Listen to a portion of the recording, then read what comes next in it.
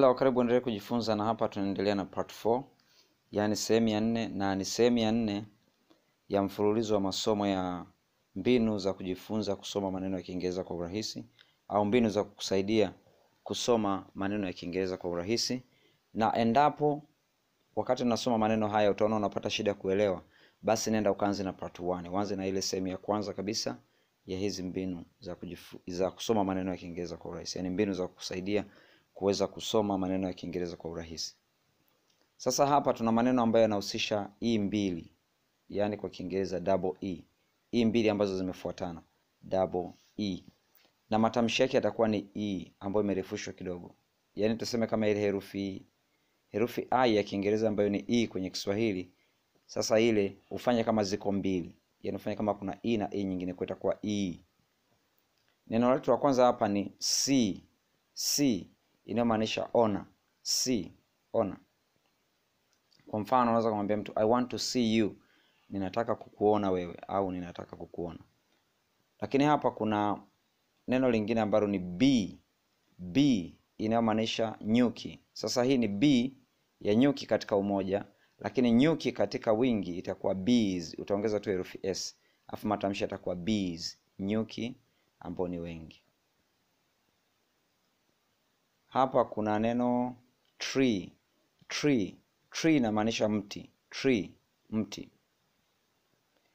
Neno lingine tulilonalo hapa ni sheep. Sheep ambayo inamaanisha kondoo. Sheep. Neno lingine ni week.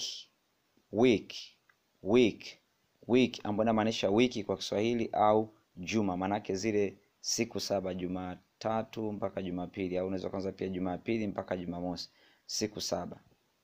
Week, week. Kwa mtu ukisikia sema wiki moja, hiyo neno week kwa Kiingereza ni hiyo hapo. Wiki moja, 1 week, 2 weeks, wiki mbili. Sweep. Sweep inamaanisha fagia. Sweep, sweep. Sweep your room, fagia chumba chako. Au you must sweep your room every day, lazima usafishe chumba chako kila siku. Neno lingine ni hapa sleep. Sleep, lala. I sleep early every day, ninalala mapema kila siku. Au kwa mfano unaweza kumwambia mtu today you should sleep early, leo unatakiwa kulala mapema. Neno lingine ni three. Three, three, three ambayo inamaanisha tatu. Three, tatu.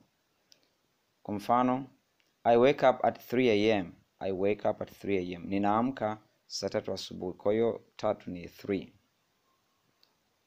Neno lingine ni weed. Weed ambayo inamaanisha gugu. Katika wingi weeds ambayo ni magugu. Kwa hiyo tuongeza tu herufi s hapo utapata magugu, weeds. Lakini pia weed inamaanisha palilia. Palilia.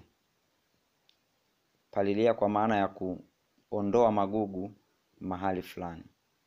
Iwe ni katika shamba au ni mahali fulani ambapo yameota magugu, hayo yanatakiwa yaondolewe, lakini hasa itakuwa ni katika shamba, na hasa pale ambapo mtu anakomeka mazao ndipo anafanya hasa kitendo hicho cha kuondoa magugu ambayo ni weed.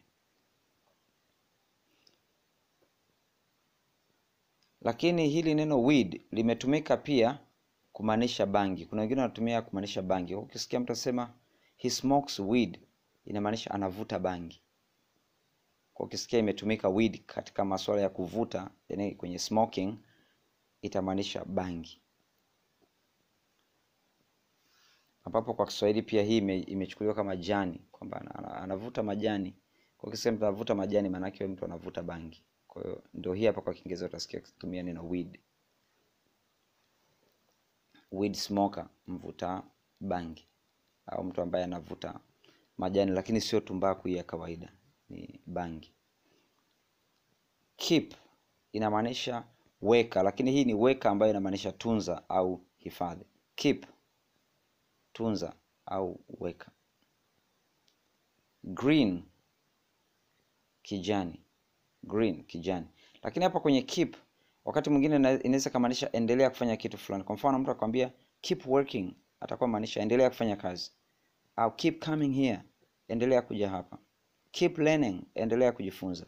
Kwa hiyo keep itamaanisha tunza au weka, lakini pia inaweza kutumika kwenye endelea kufanya kitu fulani. Free, huru. Free, huru. Lakini pia inaweza kumaanisha kitu cha bure. Kwa mfano mtu akwambia this is a free service, inamaanisha hii ni huduma ya bure. Hii ni huduma ya bure. Lakini mtu akisema I am free, inamaanisha niko huru. I am free to do anything, niko huru kufanya chochote. I am free to come today, niko huru kuja leo. Lakini ukitaka kumuuliza mtu uko huru, utamuuliza are you free? Uko huru. Ambapo kwa Kiswahili wakati mwingine hata neno huru halitumiki, mtu atasema tu uko free. Are you free? Uko free. Lakini ikiwa inamaanisha uko huru. Kuna hilo neno linalofuata hapo ni fee. Fee inamaanisha ada, wengine pia wanaita karo. Ada au karo, yale malipo unayolipa kwa ajili ya kupata huduma fulani, na imezoeleka hasa mashuleni kulipa kwa ajili ya mafunzo fulani au kulipa kwa ajili ya kupata huduma ya kitaaluma au huduma ya elimu. Kuna neno lingine hapa ni weep. Weep inamaanisha lia, pia inaweza kumaanisha mwaga machozi au toa machozi. Weep, lia au toa machozi. Don't weep, usilie au usimwage machozi. Don't weep. Sasa baada ya kuyaona haya maneno yote kwa Kiingereza na Kiswahili, nirudi tena niyasome kwa Kiingereza tu. Nitakuwa nasoma na kuacha nafasi kidogo na wewe uweze kutamka neno husika. C, B, tree, sheep, week, sweep, sleep, 3, weed, keep, green, free, fee, weep. Sasa baada ya kuwa umefanya mazoezi na mimi ya kuyatamka ya maneno, nataka sasa tuanze tuyasome yote ila kwa haraka kidogo. Kwa 1, 2, 3.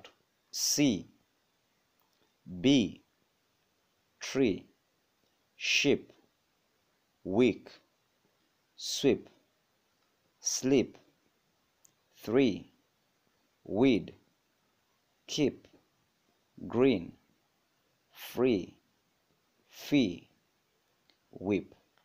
Lakini pia unaweza kufanya mazoezi ya kuandika. Kama una maneno mengine ambayo yana mbili, unaweza kufanya mazoezi kwa kuandika hayo maneno kwenye sehemu ya comments. Hayo maneno yenye mbili. Unaweza kufanya mazoezi kuandika maneno kadhaa ambayo unayafahamu wewe yenye mbili.